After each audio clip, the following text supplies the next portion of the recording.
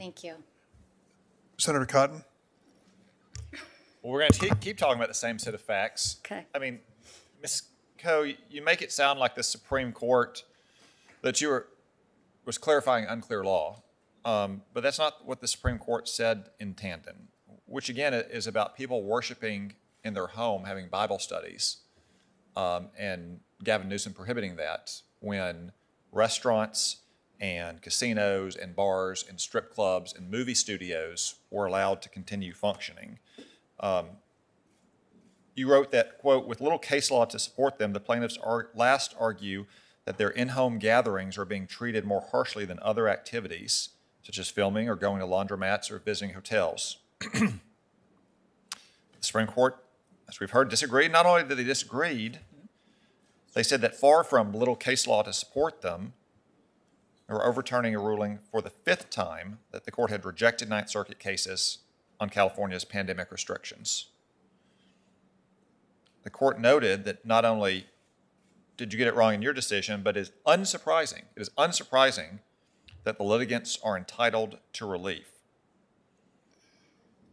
They said not only do these kinds of restrictions require strict scrutiny, which you did not apply, you applied in the alternative, but you also said that it would pass strict scrutiny. The Supreme Court also felt the need to say that their precedent, quote, really means what it says. So I know we keep coming back to this, but we keep coming back to it because I feel like your decision was plainly contrary to the law at the time, and you keep portraying it as if it was just clarifying what was a very obscure and difficult area of the law.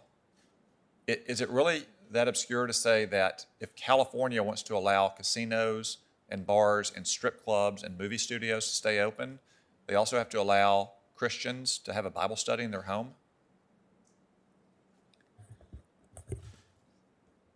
So the factual evidence that was before me was uncontroverted by the plaintiffs that the risk of transmission of COVID is greater when you're in a home versus in commercial entities that are actually regulated and can be subject to misdemeanor criminal prosecutions for not complying with the restrictions.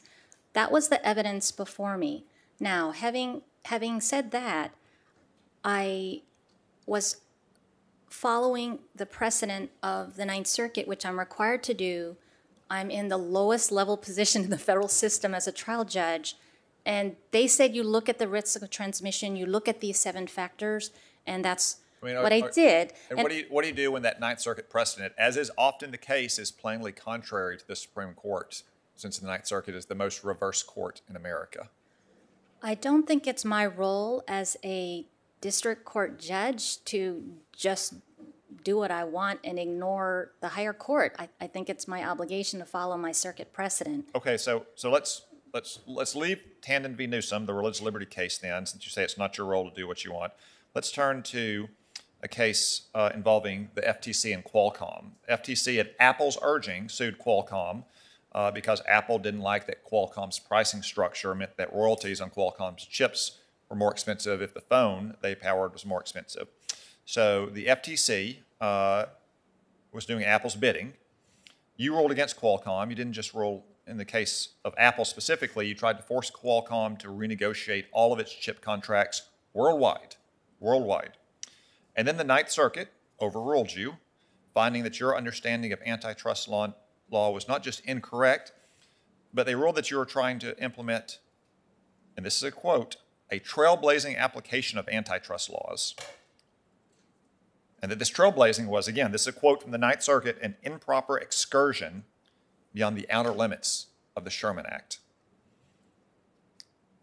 So if you're confirmed as a circuit court judge, how are we to be certain that you're not going to continue to go on such trailblazing, improper incursions beyond statutory text and precedent, not just in the antitrust domain on something as important as semiconductor chips, but in every other area of law? In the FTC v. Qualcomm case, I was actually relying on 2 precedents of the Ninth Circuit. Microsoft versus Motorola. The first case was decided in 2012. The second case was decided in 2015. they held that if you are a patent owner and you go to a standard-setting body and you tell that body, if you adopt my patents into the standard that everyone worldwide will practice, I will give anyone a fair, reasonable, and non-discriminatory license. And the court held that that obligation requires you then to give that fair, reasonable, non-discriminatory license to all comers. That is what Microsoft v. Motorola says. And that was even the understanding of Qualcomm. That is what they told the IRS in a recorded conversation in 2012. When Motorola wasn't giving a license to Qualcomm, Qualcomm made the same demand to Motorola, saying, you have a FRAND obligation, a fair, reasonable, and non-discriminatory obligation to license us your standard essential patents, because that is the commitment you made. And so repeatedly throughout the documents, we had a long, lengthy trial, and all of this was based on the record. My opinion was 233 pages. I made credibility determinations. I made factual findings. And that was Qualcomm's understanding as well throughout all the documents, that they knew they had an obligation. So I understand that the decision that I entered is completely vacated and is completely legally just invalid. So I will follow the precedent of the Ninth Circuit, but I just wanted to let you know, by defending my decision, I'm in no way saying that it's still good law. It's not. But I did just want to let you know at the time what was in my mind. I really did think that I was following the law, and I really sincerely was trying to do my job. I understand. My time's expired. I just want to say that you say that you're following Ninth Circuit precedent. It's the Ninth Circuit that reversed you and didn't say it was a close call, said it was a trailblazing application of antitrust laws and an improper excursion beyond the outer limits of those laws. Thank you, Senator Cotton. The order of senators asking are Blumenthal,